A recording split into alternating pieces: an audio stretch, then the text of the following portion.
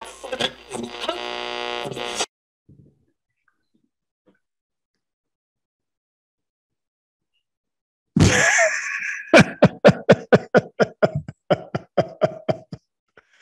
are you doing?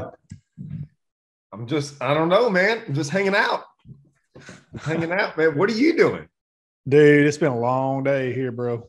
Has it? Yeah, I was working on a new video for some knot stuff, and it ended up being one I thought I could knock out in a couple hours, and it ended up being an all-dayer. Ooh. Well, let me tell let me tell you something.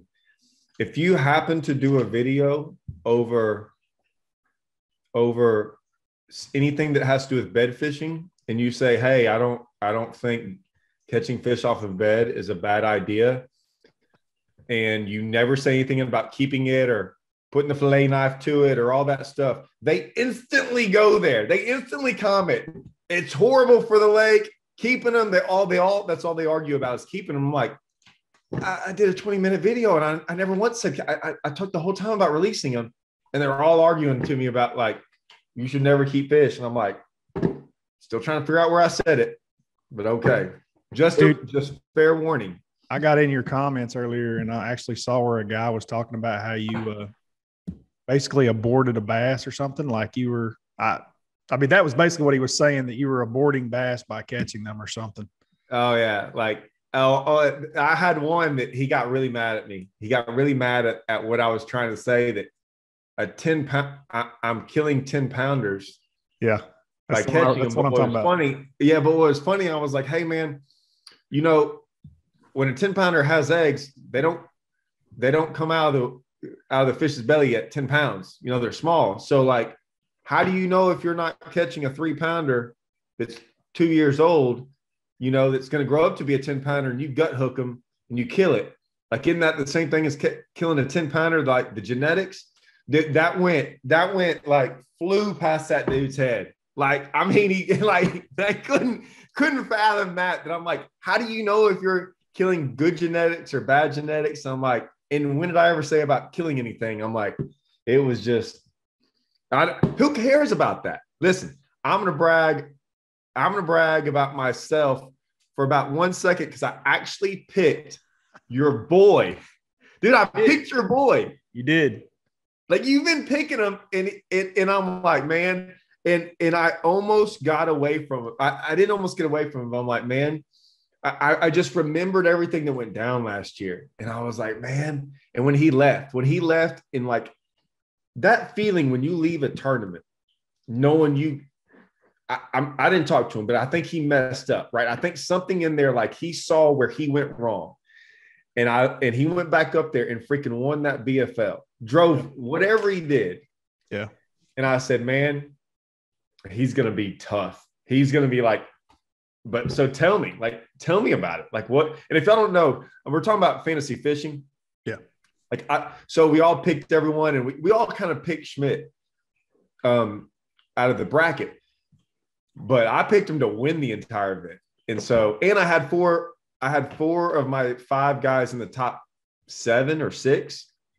Like, it is the best week I've ever had. But I want to hear more about this Schmidt thing, because if y'all don't know, Hallman used to room with them. They're pretty good buds, and I haven't got to talk to you about it. Like tell me about Bryan. Like, tell me about him.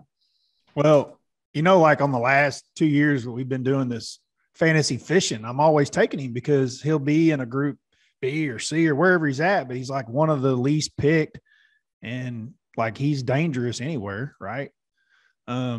The guy's won more Costas than anyone on the planet, Toyotas, yep. Whatever you want to call them. I'm sure his first ones were probably Everstarts or something. I don't know, quite a while ago. He's got an FLW Tour win. Were you there whenever he won the tour event? Were you up in Mississippi River? Was that the year before he started? No. So he won one up there when we were rooming together, and he came really close to winning one at Okeechobee FLW Tour event. That might have been the very first event that you fished. The Okeechobee one, yes. Yeah, he came really close to winning that one. He's got some stuff that's just in his wheelhouse, and you just see it over and over and over, kind of like you and the rest of us, you know. But he's got a couple of ponds, but then that northern deal stands out because he is a northern fisherman, I guess, being from Maryland, but he's basically a tidal river fisherman. I know. But, man, he's got that Champlain thing locked down, dude. Locked. You know what I mean? Well, so you made a comment when we did that open deal about, I can't believe they're going to let Scott and David Dudley sit on that one rock, that one rock pile that, or whatever it is, and I was sitting here going, I didn't know about that. There's certain lakes around the country that, I'm not saying they don't change, but what happens is they like Rayburn. You come to Rayburn, you've never caught fish the same way. Like every single time you come here, you have to do something semi-different. Like it's not like, oh, I can go to this stretch and catch them. Like you might not ever catch them down that stretch again or whatever. Right. It's like when I was rooming with Thrift, he talked about, he was like, yeah, man, I didn't know this until after day one. He didn't let on to it, which no big deal. But he was like, on one of those days, he just drove around and looked for rock piles all day long. That's all he did. I don't even know if he really even did it in the tournament, but he wasted a whole entire day. And I was like, man, how do you waste a day up there? Well, golly, he goes and he has this one spot he starts on in the morning where he catches 17 pounds, where 6-pound largemouth and 4-pound smallmouth are eating his topwater every cast. And he's done that almost every time he goes there. But when you start off with that kind of knowledge, yeah, I'm just assuming Schmitts got a little bit of that knowledge that carries over, because you got to think about it. There's not a bunch of guys from Champlain that's their home lake fishing the elites. Right. For sure. So, I mean, he's one step above you the minute before you even freaking set foot on that place. Yeah. And that place is so big, right? Yes. I mean, it's so big. He's got a lot of history there. Like, he won an open there a few years back. Like you said, he got in his truck and basically a plane and had to fly back from some event overnight just so he could enter a daggum BFL up there. I mean, that's how much confidence he has, right? And he won it. That was a couple of years ago. He's got a lot of history there. That place is so big, and then he fishes at Lake Wide too. That's the thing. Is like he knows Ticonderoga and he knows it well, and he's had phenomenal tournaments down there. He can catch the smallmouth all the way to the north end, which is where he won the Open in the fall, and he catches them in the middle. He catches them throughout that entire impoundment, and he catches them all different times of the year. So he's got it down there, just like what you're talking, Thrifty. They've got more than just one or two deals going. Like he got it dialed in. Listen, there's some, you brought up Thrift just now. Thrift is, and I've only got to hang around Thrift on occasion, got to room with them. I learned a lot when I roomed with them. I learned, not fishing wise, I just learned a lot about the guy. Like Thrift is a pretty cool guy. Like, tell me about, like, I don't know Schmidt like you do. Like, I've never even got to talk to him that much, but he's unique. Is that a good word? Yeah. He's special, I mean, you stayed with a lot of guys, right? Mm-hmm. Through the years, and there's one or two or three that stand out, especially when they're really in their prime and really hooked up. And you only meet a couple of guys, you don't meet a lot like that in life. I'm talking about really special. You know what I mean? And he's one of those guys. Like, he's like Thrift. He never quits. Like, his mind is always on, how do I catch another bass? Whether it's first thing in the morning before a day of practice, or if it's, fourth night in after the first or second day of the tournament, that guy's still just grinding. Like, you and I talked about this. Like, you and I both are very much the same. We have to have some downtime away from thinking about how to catch a bass. So, like, in the evenings, you and I both enjoy cooking and cutting up and joking around and kind of doing something besides trying to figure out that puzzle, right? Because we've spent from daylight till dark on that puzzle, and we need some time away from it. You and I both are the exact same about this. He doesn't need that time. He doesn't ever need 5 minutes. Like, it never stops for him. That's something you're just born with, right? And I'm not saying that it's more gifted to be that way than it is to be like you and I are, but their mind is more constantly on the puzzle than mine and yours is. Like I've been around both of you a tremendous amount, and I know that you're very much like me, and I know why you're like that. He's not. He's different in the aspect of he just doesn't reach that burnout stage mentally. He rests differently. He's an early to bed guy. He doesn't stay up late. He doesn't drink beer at all.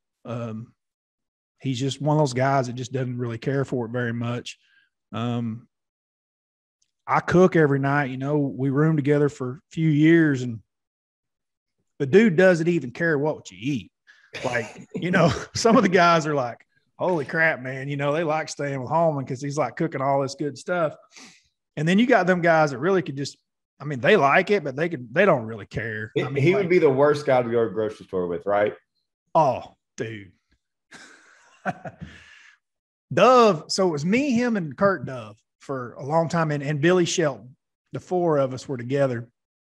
And we came up with this deal that this was just one tournament, and we were down in Florida or Georgia. We were somewhere. Anyway, Dove set it all up. He was like, everybody stop at the grocery store and buy one meal. We're going to cook for 4 nights, and everybody buy the meal that they want to cook. You with me? You know what I'm talking about? I don't even know. I know where it's going, but I don't exactly know. Yeah. Dude, he did his very best, man. I mean, like, he was trying, and I got so tickled, dude. So he comes in, he's got like mashed potatoes, macaroni and cheese, and sausage, like smoked sausage links, right? Mm-hmm. The pre-cooked, already in the package smoked sausage links. The macaroni and cheese is in that box that you just microwave. The mashed potatoes are in that box you just microwave. And he had some other kind of pasta that he was going to boil. Anyway, the thing that I remember most, dude, this is hilarious. So I'm kind of watching over him, and he's really in there trying, like he's going to do his part on his night, you know, and he's in there cooking. He's in there with those sausages, and he's got those suckers not only sliced, but then he's got them cut halfways, and he's got them suckers in a skillet, and they've been frying for 45 minutes. I mean, he's going to make sure that they're cooked dead. And I was like, hey, dude, you know them suckers are cooked whenever you open them out of the package, don't you? And he's like, really? I'm like, yeah, dude. I mean, they're just – it was so funny, you know, to see somebody take one of them sausages and just – he was like, man, I don't do this, you know. His wife cooks, but yeah, he was trying to do his part, and I'll never forget that, man. It was cool to watch him to do that, and it was just funny as shit. But you know, stuff we run into on the road.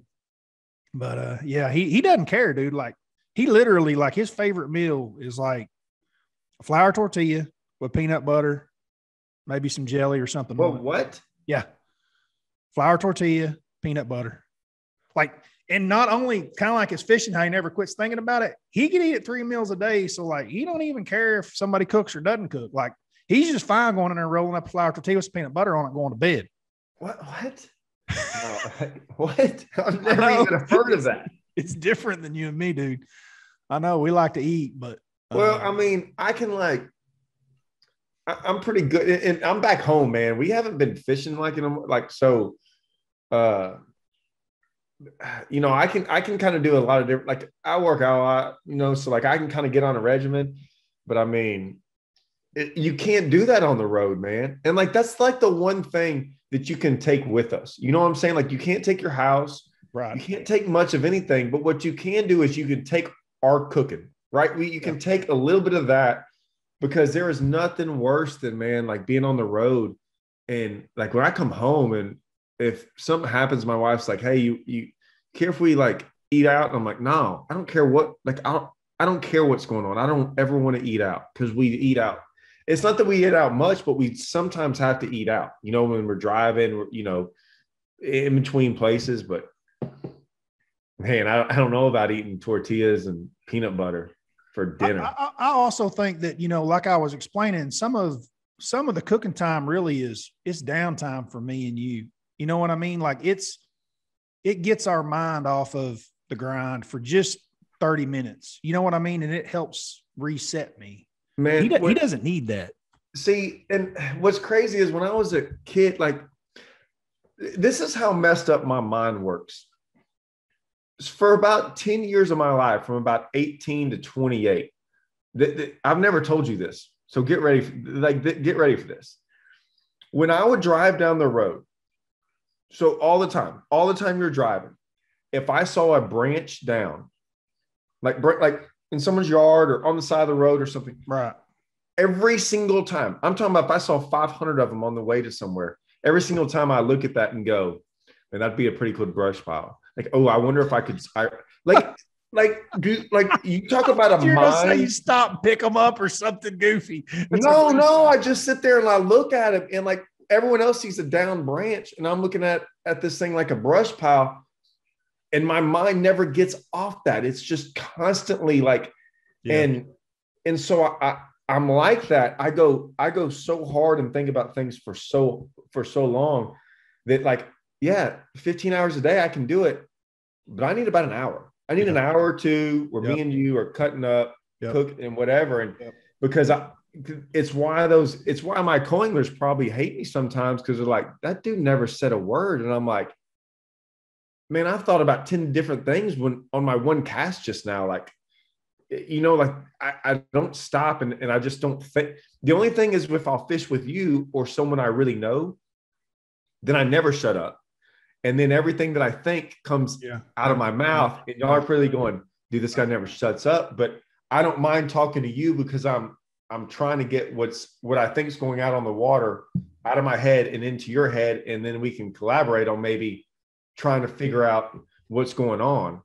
Two heads are better than one. But if I don't have that person, it's just going on in my head. Yeah, like I say, everybody's wired different. That's one of the things he's got.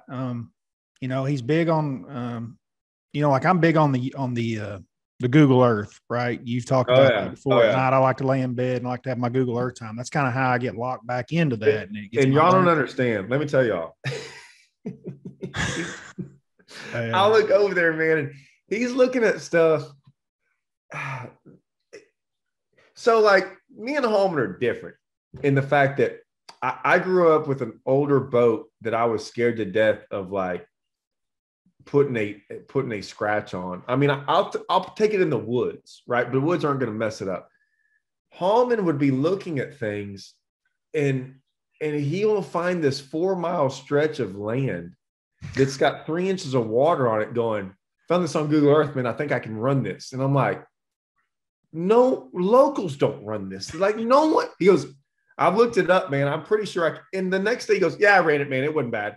And I'm like, you're the only one that's probably ever done it. Yeah, but it's not bad. And I'm just sitting here going, I'm driving out there in the middle of the river channel, doing red, green, and Hallman's like just out there, like running across nothing. And I'm just going, like, duck boats are looking at him, like driving by him, like, look at this cat, Yeah. Or it's just this two different mindsets. It is. But Google Earth gets me back on. He doesn't use Google Earth like that, but he's on he likes the websites, like whatever Bass is posted or FLW is posted, that night, pictures and stuff like that, and articles. Oh, he does that? He likes all that, yeah. You don't do that, do you? Man, it didn't just come to I don't know, man. Scott did it. Scott did that a lot. But me and you never, I never remember me and you ever, I've never done it. I don't ever remember me and you ever talking about it. Yeah, I don't know. I mean, there's been times in tournaments where I felt like it was worth my while, you know what I mean, to spend, and I did it then. But man, just off the top of the cuff, I just don't think about stuff like that. But I just think it's how different guys reset. You know what I mean? I think it's how they get their mind going. That's kind of the same thing Google Earth does to me, is it refreshes my thought process of where I've been, what I haven't seen, what have I missed, things like that. What I'll say is, so I did watch quite a bit of live, which I rarely do. A little bit of that is because of fantasy. I mean, I had my guys up in there, so I was kind of watching them. I was pulling for Schmidt, so I was watching him, and I've been to Champlain. So anytime I've been to a place, I was looking at where everyone was, and I'm like, yeah, I fished there. Like, yep, and so I was paying attention to that. But here's the one thing. When we went up there, and like I said, I do no prior, but you know me. I'm the least prepared person because I just like to do whatever I do. And I was smallmouth lake, right? It's just what I thought. And that's all I hear about. Now I know Ticonderoga is all largemouth for the most part, but that was it, you know? And so I wasn't going to go down there because I didn't trust the run and the wind and everything. And I've never been there. So I'm just going to do my thing up. And I went up kind of where those guys fished. But I don't remember a largemouth being that big of a deal. But when Davey Height, they talked about the top 10, and they talked about the number of largemouth compared to smallmouth that were being caught in this tournament. And I want to say everyone in this tournament was not like they were all at north. None of them went to tie, right? So this was all smallmouth waters to a degree. Dude, it was like, so whatever it was of there was 10 guys, say 50 fish, 40 of them were largemouth. Yeah. But I was not expecting that. Were you like, well, like they targeted largemouth, and a couple of them, I get some of the guys only targeting them, but it was like, I mean, when we were there, there wasn't that many guys going for largemouth, or they weren't being. Am I wrong about that? But it seemed like, yeah, some of those fish that they were catching had largemouth kickers in them with some 3.5 pound smallmouths in their bag. But okay, if you go back and really look at it, it still had a lot to do with those boat docks and marinas. And a lot of times that's those green fish on that lake. No, I know. I just don't remember like our top 10. It didn't seem like that was well, but half of our top 10 were down in Thai. They were that year. I was down there with them. I was down there with Scanlon that won it, and there was a lot of fish coming out of Ticonderoga in that event. And it was really weird down there. And weird down there. It has been, and I said that in fantasy that they haven't been coming from down south. I don't know where I even heard that, but I'd heard that Ticonderoga had not been firing per usual this year. And man, it really showed up at that Bassmaster Elite Series event. But yeah, Schmitty showed out. Why didn't Schmidt go down there, you think? Well, I don't know if he did in practice or not. I didn't talk to him. Yeah. Okay. My guess is he did not. And the reason I say that is because 2 years ago when we were there for the tour event, I went and he did not. And I spent my entire practice down there and he never came. And it surprised me, and of course, then he freak showed him and he had like 21 pounds on the third day. But they know that window. There's a window there when those smallmouth are spawning, certain sections and different places on that lake. And those guys know that stuff. And I think they know when to gamble on certain fish. Now, obviously those fish at Ticonderoga were worth gambling on when we were there a couple of years ago because it was one down there, but it almost wasn't, Thrifty and those guys really pushed them for that. And then the Costa the following week, I think Thrifty won. Is that correct? Like it was like the very next week and he won the Costa. Isn't that right? He did. He drove back up. He told me. That's right. He called me. He said, man, I'm headed back up there. I'm like, golly, because, that's a 25-hour drive for me. He's like, no, man, it's only like, I can't remember what he said. Yeah, from North Carolina, it wouldn't be that bad. He said it wasn't. And he told me how far it was. I'm like, oh, well, shoot, that's me going across Texas. And then Schmidt went back up there and won the BFL like the week after that. So, that there's something to that. I'll tell you the one that surprised me was Scott. That guy's won 2 or 3 events up there, and he's won a largemouth and smallmouth. But they weren't catching them off of beds, were they? There had to be some. But okay. So when we've smallmouth fished, when we fished for them on beds up there, 17 and a half to a high 18 is a good bag. Dude, 18 puts you in, what was it, 40th place? I mean, I think that's the problem. It was hard. And then the largemouth deal was such a factor. I'm not saying Scott didn't go for him, but if you misjudge that, and so all of us were down on our weights, correct? I think I missed it. Dude, I was close. I think I missed it by 3 pounds. But you were low. Yeah, I was 3 pounds low. But if you'd have taken the 3-day weight, you'd have been way off because he had a 60 pounds going in, over 60 pounds going into day 4. Yeah. So, and he just didn't have as good of a day on day 4. But I'm telling you, man, I think we misjudged how good it was. And if you misjudge sight fishing on smallmouth, it's not like largemouth. You know, largemouth, you can you can blow it out. But smallmouth is more of a, I'm going to beat you down over 3 or 4 days by ounces. Dude, that wouldn't happen in this place. Like, you better come with some big largemouth somewhere in there. You're going to get, you had to look for 19. And when we were there, 17.5 was good. It's a big difference. It is. It is. That place is always real tight too, just like it was in this one. I mean, anytime it fires off, no matter how it fires off, the weights, you know, half a pound on down the field is a lot. I mean, half a pound can be 15, 20 spots sometimes in some of those 150, 200 boat fields that we used to fish up there. It's a special place. I mean, I always enjoy fishing there. I'll tell you what, that run to Ticonderoga, Schmidt told me this before I made it. Because, you know, every day you're down there putting in. I never had made the run to Ticonderoga in a tournament until a couple of years ago. I usually end up fishing the north end of that lake. But the wind wasn't going to blow, and I decided to go down there. And Schmidt was like, dude, when you're making that run and it's nice, you know, like smooth like it was, and the sun's coming up over those Adirondack mountains and you're running 80 miles down there at 70 mile an hour, dude, it is one of the most beautiful sights in America. Dude, it really is. Like, it is freaking impressive, the sun coming up over those mountains down there. Champlain's always been one of my top 5s, not just because the fishing's great. I mean, it's got everything. It's got the scenery. It's got the fish. It's got everything that I like. I had never been there, and when you hear of New York, when you're from Texas and you hear of New York, you do not think of Champlain and the mountains in that area. But I drove up there. It was the only tournament my wife, Brittany, she flew up. It was the last event, and she flew up.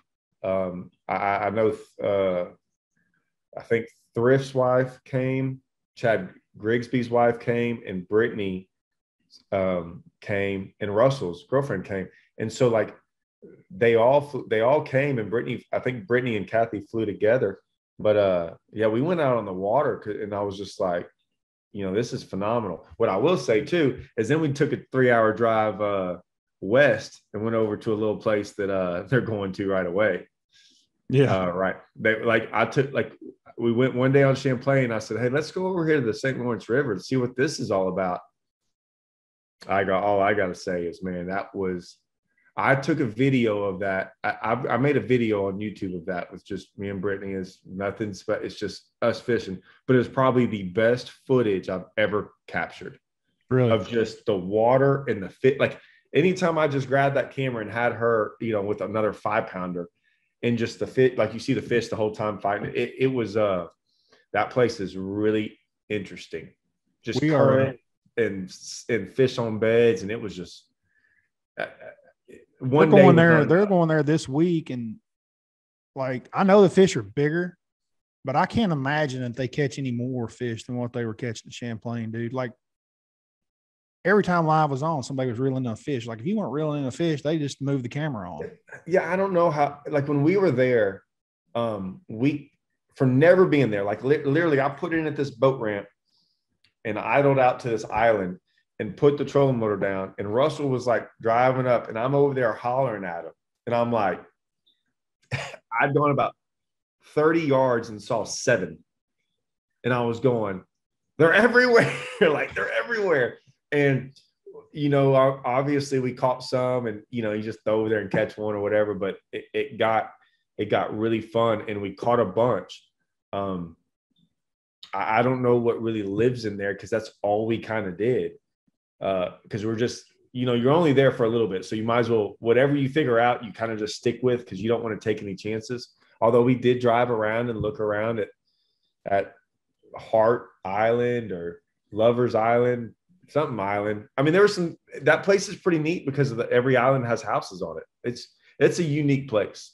Yeah, it is. It is. I'm looking forward to going too for the Opens later this year, here in a couple of weeks after the Elite Series gets done with it. I don't know if we should talk about this on something public, but it's kind of like, Oh, I think singer therapy. We don't really care. So back on Schmidt, a few years ago when MLF guys made their move and they all left Bass, and it was kind of unannounced to most of the fishing world, especially in the beginning of the year. So they did that at the end of the year that was going to happen. And Bass kind of went into panic mode, and they started communicating with different guys through emails. There was guys politicking to get spots come from FLW, the ones that weren't going to MLF, guys like myself and you and Bryan Schmitts. We didn't do anything. Schmidt had just happened to have fished the opens that year, like just by chance. I mean, it wasn't like it was a plan. It wasn't, he just fished the opens thinking, hey, if I won one, I might make the classic, because he had won an open the year before and had not fished all of them. He fished the very last one at Champlain and won it. And so therefore he didn't get the classic spot. And when you do that, the next guy on the Elite Series, the AOY points, goes in that spot. Yeah. And that year it was Ish Monroe. And I don't think Schmidt knew Ish at all personally, but Ish actually sent him like 2 or 3 rain suits from whatever raincoat he was sponsored by, at the time, and like a thank you card, and was like, dude, I feel bad that, you didn't get in, but I did because of what you did, and thank you very much, which I think is a damn cool story for Ish's part and Schmidt's part. But Schmidt didn't politic to get in that Bass deal. Well, then Bass started just inviting, like, Clark Winlet. There, a lot of people have forgotten this, but there was a lot of guys invited that never had even fished a Bass Open in their damn life, right? You can name them. And they were just accepted on the Elite Series. And I was pretty hunky-dory at FLW at the time, and I think you were, and Schmidt was, and we all were. But Schmidt had, like I say, he had fished the opens, but they weren't done with the last open at the time. Like, they'd only fished one of the 3 because he was doing the Northerns. And they didn't invite him. Like, he wasn't one of the ones that was invited. And I remember telling him, like, up front, I was like, dude, did they not know what's going on? Like, who is who and what is what? Because this guy is like King Kong, and they don't realize it. Like, he had an FLW Tour win, for God's sake. He had 7 Costas or 6 Costas. He had like all this stuff. Plus he'd won an open, and somehow they just overlooked him. And anyway, he goes on and wins the points and ends up qualifying anyway for the Elite Series. Then he's got to make a choice. And even at the time, it was still a hard choice for him what he was going to do. And, he decided to go to the Elites and left. But, when all that kind of hashed out, it was really kind of a fortunate deal that he just decided to sign up that year and really hadn't thought much more about it than trying to make a classic. And so then he gets on there, and still to this day, that's kind of why I push him, is because they're kind of like I say, he's the lowest in fantasy. He's not, I've told numerous of those riders at Bass, I'm like, y'all missing out by not covering him, because he's going to be something. Like, he's not your regular Joe. But they're starting to see it now, I think. That's part of why I beat the drum so hard. Well, you can't have as many. So me and you have fished Costas and Toyotas, Costas, whatever. Me and you have fished them. We know what those are like. So, like, there's a couple places around the country that matter. Like, right, the Central Division. I'm not taking them away from anything, but, like, if you look at it, you got the Central, the Southeast, and the Texas Division. And when you look at those, you'll have these guys in those divisions. Yeah. That fish the Tour, that fish the Open, like they fish Elites, they're just different, right? I mean, you got a lot of different pros and a lot of different guys. And when you win one, it's a big deal. Yeah. When you win multiple ones, yeah. It's saying something. And that guy's won, like you said, well, you can't win that many of them and not be really, really special. Right. Because they're not, it just doesn't happen. There's a reason why there's a lot of guys with one win. There's very, very few guys with 2, and when you get above that, you're talking, less than 5. Yeah. And so it's a big deal, and that's going to carry over because, you know, this is going to be hard for some guys some guys are going to like this and some guys aren't. But we've always discussed sometimes trying to win an open. And I would say Toyotas might even, I wouldn't say they're harder. But when you have 200 guys, 150 to 200 guys, and you're putting 30 to 40 locals that don't fish anything but that lake, and they get in it, and then you got some elite, then you got locals then you got the local guy who's also an elite or a tour guy or whatever fishing. Those aren't just like, hey, go out there and kind of beat everyone. Like, you got to be special on some of those days, like biggest bag you've ever brought in kind of special. So I mean, those are tough ones to go. That is, you're right. That's what they take too. They take because they're just 3-day events. So you can't stretch them out over 4 days. Like, you know, a lot of 4-day events end up being, you can kind of hang on, but 3-day events, man, you're right. Like, one of the first 2 days you've had one of the best days you have on those ponds. And then somewhere on day 3, it's got to happen again, because if it doesn't, you don't win. Let me interrupt Riley. So I want to tell y'all something about Hallman. So the first time I ever came to Grand Lake for a tour, they was in the Centrals, and I told Hallman, I said, hey, I'm gonna branch out and fish these Centrals because I got to get better at these other lakes. So I roll up to Grand, and Hallman's like, man, this is like, dude, you couldn't have had the more luckiest. Oh, yeah. I've never seen the lake like it is. It's crystal clear. You're going to drum these guys sight fishing, right? And whatever. So on day 1, we go out there. And I was staying with Hallman. It was me. It was that was one of the craziest times, because it was me, Hallman, James Watson, Casey Scanlon, and Robbie Dodson. Robbie Dodson. Yeah. And so we're all kind of staying at the little compound. And on day 1, I go out there, and I didn't even have like that great of a day. I kind of messed up some and weighed in like 23 pounds, was leading it. Well, Hallman, and I say this, and it's not a diss on Hallman. Hallman weighed in a measly 19, 20 pounds. And I say that because he gets done after day 1. And if y'all know Hallman, I've just been around him for so long, and it's so funny because it's hard to explain. But when you get around this guy after a day 1, he could have weighed in 40 pounds or 0. But if he gets in his head that he's going to go catch this monster bag the next day, I don't care if he's not caught a fish for 5 days. He'll get it in his head. He's like, you went out there and showed out. It's about time I do too. Watch what. And I'm like, dang, man, he can just turn it around like that and go catch. Why, golly, he sure did. And I mean, he goes out there and catches a giant bag on day 2 and freaking another one on day 3. He freak shows him for 2 more days and wins this thing. And I'm going, but it was funny. All of us, me, all of us in our little compound made the top 10 except Scanlon, but I think he broke down is the only reason. That's right. But yeah, Grand Lake was awesome. And you did, I say a measly 19 or 20. Anyone that's from Grand Lake goes, that's not measly. Exactly. But he had to then go freak show him to freaking win that thing. And that's what it takes on those events. Yeah.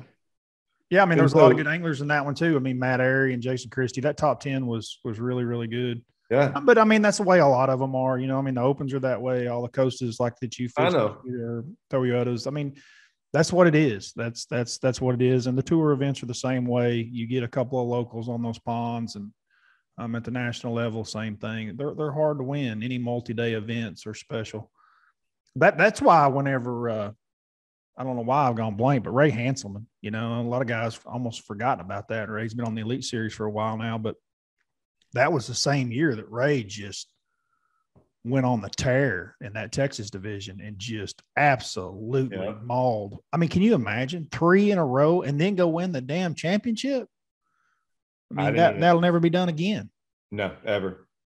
It will never be done again. After that grand event, we went to Texoma for the Texas division, and I finished second in it. If it hadn't been for Ray and his tear, I'd have gotten 2 in a row. But he freaking won 4 in a row, you know? I mean, it wasn't even close between me and him. I mean, he blew the whole field out. I mean, he beat us bad. I finished a couple times second at Texoma, and both times have been the same thing. First place has been another derby from everybody else. The only time I came close was when I won Toledo, and the next tournament was Texoma, and I had a 4 or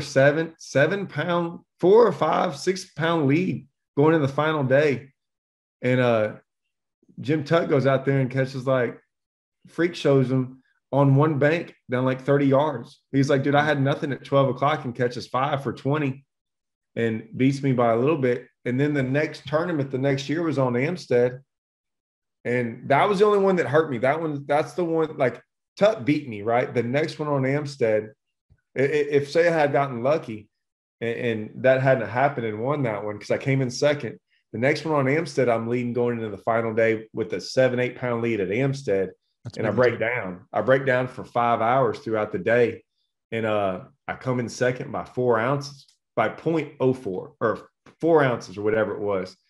And in the breakdown killed me. I mean, I sat in Mexico waters on the trolling motor for 4 or 5 hours trying not to wash up on the shoreline. But it's crazy how those things will go. And I was like, I thought I was untouchable. And then the next I just couldn't even make a check hardly. It's crazy how that'll go, how you can get on a roll. And it's like Seth Feider or Mullins last. It's weird how these Angler of the Years. God, Feider's on a roll. Jesus Christ. Huh? That Feider, man. Good Lord. But it's crazy how when they get going, you can't catch them. Like, you can't stop those guys. It's weird how when you get on that roll, every single decision you make is pretty much good. Yeah. Yeah. It is. It's hard to catch. I've never been able to stay on it very long. I mean, like, I get on 2 or 3 derbies and like it'll go away from me real quick. But yeah, some of those guys can stay on that thing for. Fighter's been on that sucker for a few years, dude. Really, he really has. Schmidt, people were asking how he was going to do it this next one. I mean, he's going to catch them up here. I mean, he's a northern fisherman. He loves the drop shot. He loves the spinning rod. I don't expect him to top 5 it or anything, but I mean, he could if he got on the right fish. If they were going to Oneida, that's another place he's got in his wheelhouse, dude. Like, I don't know. He's got this number, no doubt. I would have thought in Oneida he had to have a way better shot at the St. Lawrence River is a little bit. Oh, if the Elite Series were going to Oneida, he'd have a shot at back-to-back wins. Yes. No doubt. That St. Lawrence River, that brings in some different options because you got the river, and I don't know where they're going out of, but when you bring in Erie, is it Erie? No, it's not Erie. It's not Erie. It comes out of what? God, we're one that I haven't been on. The St. Lawrence dumps into. I don't know. I have to pull up a map here in a second. That's horrible that we can't. If I had never said Erie, we probably would have gotten it. Now it's got me off track. Well, what is it about those northern things? Because I mean, it's not just. I mean, like Schmidt, dude, he's from Maryland, but he's got the number at Champlain. He's got their number at Oneida. Like, how do you? What's there? Like, it's got to the piece of the puzzle can't be. You see what I'm saying? It can't be that untouchable for somebody to be that far away and to kind of get it and put the pieces together, right? I think it's like I said. I think those things stay I think it's like the Johnston brothers. I think it's Fighter. I think it's all them guys. So here's what it is. I hope I'm not telling on anyone, but it's kind of, I did notice Fighter last year caught him, right? He didn't win it. Did he win it or come in second? He won it. Second. He came real close. Remember Polnick ended up catching those gargantuan smallmouth. Okay. So he's up there flipping in those marinas. Yep. Well, that's a deal, right? And there's not that many of them up there. There's not. Lee Livesey was flipping in that same marina last year, right? Right. Lee Livesey top 10 this thing. Caleb Summerall was now in some of those marinas. And I think those places you get, and that was kind of what I was talking about earlier about them smallmouth. But this has been the same, so it's not like it's changed, dude. I can remember Dion Hibden, Guido Hibden, freaking winning tournaments on Champlain 20 years ago. Same thing. I understand, but what I'm saying is when I went, like everyone I knew was just going smallmouth fishing. You know what I'm saying? Yep.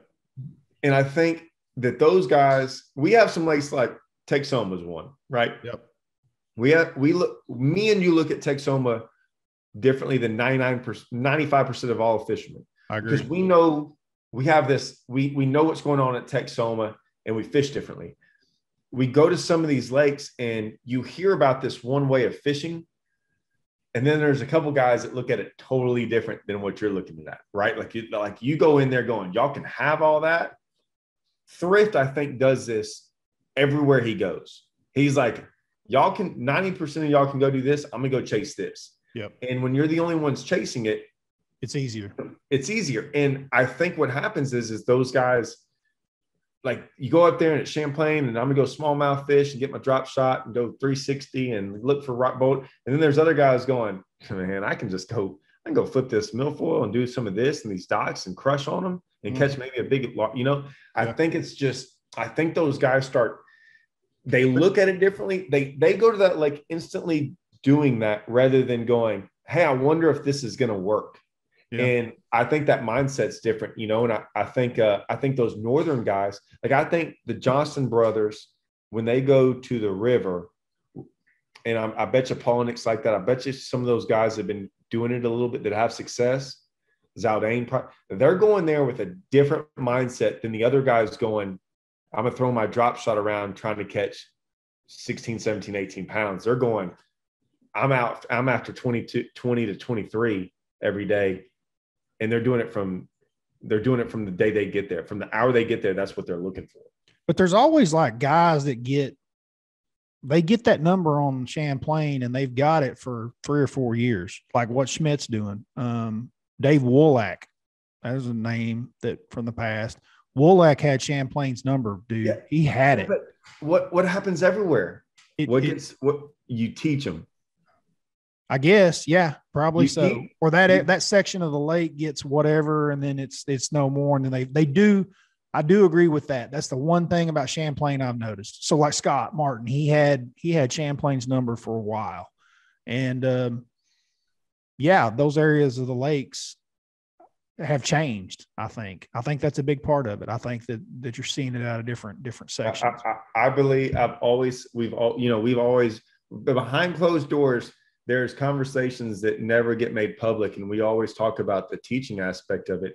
And what we mean by that is that, like, people have some things, you come in 3rd or 4th place, you don't win it, but maybe you don't let the cat out of the bag.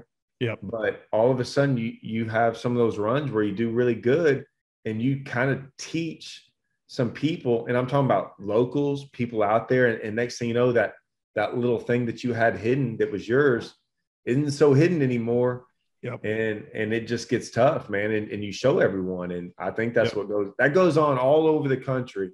And in all different kinds of fisheries. Correct. Totally agree. And it's like this flogger became this hot topic. Man, it's been around for years. It's a stupid plexiglass on a cone. Yeah. But what's funny is all these people are like, oh my gosh. And they're like, it just so happened that it hit perfect for it to work. And then you see everyone doing it. But it's not something new, but it might teach people for a couple years. Then all of a sudden you might not ever see the flogger for like 4 years. And 6 years down the road from now, we're going to look up and someone's going to blow it out on a flogger because everyone kind of forgot about it, like it just kind of like, but I guarantee you right now, they're out there. They taught some people, to go do this. I'm with you. I mean, I have some of the mindset of what you're talking about somewhat when we go somewhere. Like the last time we went to Champlain a couple of years ago, the flogger was a big deal. Yeah. That's what everybody was talking about on the way up there. And that's when I was like, I ain't doing it. I'm going to go to Ticonderoga where nobody else is going and largemouth fish if they'll bite down there. And I got enough bites to stay put, but that's where the tournament was won. It wasn't won with a flogger, and it's amazing how top 10s. There were definitely top 10s made with it. 100%. But you took 70% of the field that did it in practice. So there should be a couple of top 10s, right? Yes. But I agree with that. It's hard to do, but it's amazing how we all get caught up on the same patterns and same stuff and the same mindset going to a place, and how a lot of times it is just going against the grain is what's successful. And it's easier if you can find something going against the grain, the chances of you having it more to yourself are much higher. There's a couple guys out there, man. There's some guys. I'm thinking of some guys. Hackney's one. Aaron Martins. I might have been the number one guy. Yeah. I really think Aaron Martins was probably the number one guy that would be like fishing somewhere, doing something so different than everyone else. Dude, I had a guy comment the other day on one of my videos about something I'd done about the drop shot. And he was asking me, he said, do you ever flip? Have you ever seen anybody, or have you ever flipped a drop shot? And it was about the James River where we'd just been. And I should have flipped a drop shot more than what I did. We show up on some of these fisheries that are a lot of times big fish fisheries. And in your mind, you're thinking big bait, aggressive, blah, blah, blah, Aaron Martin's 2007, I went out to California for my first time, the California Delta. And dude, this is frogging, flipping, swim baiting 101, like big fish haven. Dude straight up won the thing 4 days in a row, flipping a freaking drop shot on the reeds. A drop shot. Going against the grain. Those big ones would eat it, and he won it doing it. And I know the guys out on the West Coast, a few of them are watching it. It's not uncommon for them to win tournaments on a drop shot at the Delta or Clear Lake for that matter. But for us guys in the South or Southeast, like that's just unheard of, but it definitely goes against the grain, and he fired them big ones up doing it. That was a long time ago, man. I know. And just way off cusp of what anyone would think. But then he was doing it. Oh, God, I'm going to get drilled for this. So I'm sorry, guys. I talk about things, but obviously I have no idea. I remember the event. Was it the Mississippi River? It may have been. I remember one. He almost won one on the Arkansas River in Little Rock. Was that it? Remember when he was right across from takeoff and just stayed right there, and Denny Brower and everybody were blocking 2 and 3. Was that the one he was drop shotting out in the middle of like? No, he was on the bank with it. No. He was drop shotting out in the middle of this muddy and like 17 foot of water on like the upper Mississippi or something. Oh my God. And guys were like I wouldn't even, you get on some of those rivers like in Mississippi, if you went out there and like graphed around, you couldn't even drive probably 10 feet without seeing just random fish. And he's out there just smashing on them. And everyone, I think from what it sounded like, guys were going, I don't know if anyone's ever even thought about trying to do so. Like, maybe I'm wrong. Maybe guys were like, oh yeah, there's always someone in the bunch that's like, oh, I've been catching there since, 48, me and my pappy.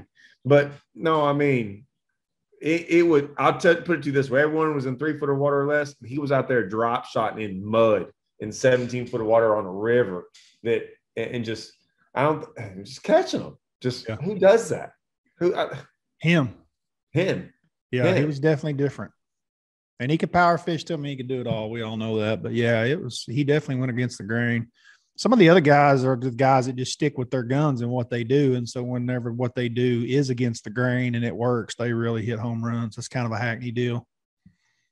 But I can see some of that stuff like, what's his name? He did good in the event. He made the top 10. He's struggled really bad. Zaldane, he's had some weird, but he's gotten on that mag draft and that swim bait and some of that stuff. And it's kind of like the Dean Rojas effect, like Rojas was throwing a frog and kind of made it a little bit popular. And then you don't hear about anyone winning on a frog anymore, like that mag draft with Zaldane and big swim baits. It was hot for a while, but then you teach everyone. You teach all these guys, and the guy's like, I'm going to go try to throw that around a little bit. And, man, those baits all see it. Yeah, those baits are good, but they're good because they don't see it. And once they start seeing it, right, there ain't that many fish that want to go up there and bite a 5, 6, 7-inch giant swim bait. And so, it's great when they've never seen one. it's just interesting. You got to be able to like reinvent yourself a little bit, you know, or be like a hack, or, you know, some of these other guys, you know, that flip and stuff, they're just, I'm not saying hackney, but some of those guys, like, they just better at it than you, you know, I mean, I'm not saying you, but, you know, you're just right. And the guys just have faith in it and trust it. And they're like, hey, this has worked for 40 years. It's going to work another 40 years. Yeah. Yeah. And it does, apparently. And it does. Yeah. Throw that BFE out there and freaking get it done. Yeah. Denny Brower had been started it, I guess, and the rest of them are going to finish it. Yeah. I don't know, man. It's still got a lot of fishing left for my schedule. Are you going to you got some opens you're going to join us on the last two? We haven't talked about that. So we're fishing that TTO deal. That's my next tournament in August. And then I think there's like, I don't know. I think there's another TTO before an open. I think a BFL. There's some stuff in September. And then, yeah, we got the open on Smith. Yep. And I'll fish the open on Grand with you. They're basically back to back, aren't they? Or like a weekend or something. And then the problem with us. Oh yeah, that's right. So we had some tournaments get canceled down here because of the high water. Some big ones. We had a Triple T championship that me and Jason are the lead angler of the year in. That thing got rescheduled. They rescheduled it right after Grant. Like, I swear they did this on purpose, but they made it almost impossible for me and Jason to fish. And then a Bass Champs championship got that's right there in the middle of Smith. I don't know, man. They put a lot of stuff I got on top of each other. We got a Toyota Series championship. That one's going to make it. And then more, you know, I've got a lot of big stuff, 2 opens, some stuff, but man, they sure did reschedule some stuff on top of some things. It's not making us too happy. Dude, I'll tell you what I'm mad about is I'm missing all my Oklahoma football this year. Like, seriously, with the way the schedules come out this year, with the cancellations, I mean, I'm not making first 3 or 4 home games this season. Oklahoma, Texas, I'm not making. Like, I'm not going to get to sit in my seat at the Oklahoma football game until like late October, just because it's fishing. That kind of stuff. You don't have anything for a while, right? Are you still out for a while? Yeah, we got ICAST, fly to ICAST, and then I'm going to fly from there up to New York for the first open. I'm only a couple of weeks away from next Derby. It's been a long time though, man. It's been a long time since we've been fishing. Me and you got to get. We'll try to get Andrew. We'll try to get a little bass singer therapy up there at ICAST for sure. Yeah, let's do that. I know me and you're going up the same day, and so we'll make it happen. Sounds good. I look forward to it. Man, I'm glad I got to talk to you, dude. I was so interested to hear about Schmidt, man, and just like that cat's so different. So yeah, I'm glad you hollered at me and thought about doing it, because this is something we hadn't done, and I think a bunch of guys wanted to see us together. So we got her done for them. We'll definitely do a bass anchor therapy or 2, maybe knock out a couple while we're at ICAST and put some in the can, so we've got them there. Awesome. But guys, if it's your first time here, bump that like, hit that subscribe. Something tells me if you've made it this long, it ain't your first time here listening to me and Todd. But we appreciate it as usual. And go check out Todd Castledine Fishing. Is it fishing? Todd Castledine Fishing, or is it just Todd Castledine Fishing on YouTube? And until next time, we're out of here. See y'all.